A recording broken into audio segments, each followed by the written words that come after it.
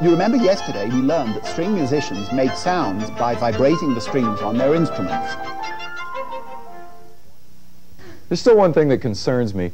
How does one instrument produce so many high and low notes? That's a good question, Larry. You remember the difference between high notes and low notes is how rapidly the vibrations occur. Rapid vibrations are high notes, slow vibrations are low notes. Would you like to see that on our soundscope again? I would.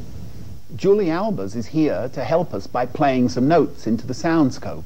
Julie, could you play us a low C so we can see how many vibrations there are? Good, you can see there are two main vibrations there.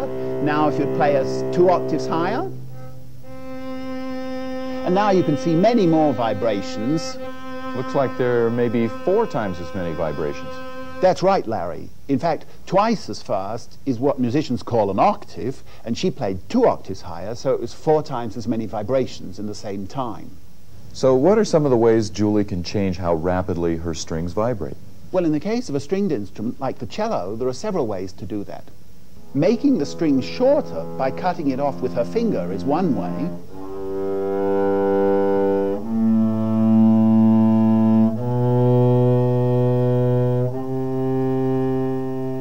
Making the string tighter is another way to get a higher pitch.